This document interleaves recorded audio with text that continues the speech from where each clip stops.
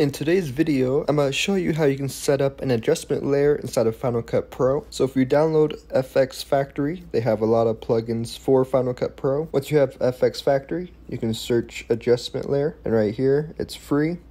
So you'd click on download. It would then download it over to Final Cut, and now inside of Final Cut, you go over to titles. Right here, you have adjustment layers. They give you a lot of different options, like right here, they have guides. And so you can move these lines around. They have widescreen, a bunch of different options, and then they have just the normal adjustment. So you can drag this line out here. Now anything that you add to this line will affect all the footage below it. So if you're doing something like adding color, go ahead and type color, grab color board, put it on the adjustment layer, double click color board, and now say if you change color, it adds it to all of the footage below. That's it for this video. I hope it was helpful. Please consider commenting, liking, and subscribing as it helps this channel to grow, and thank you so much for watching.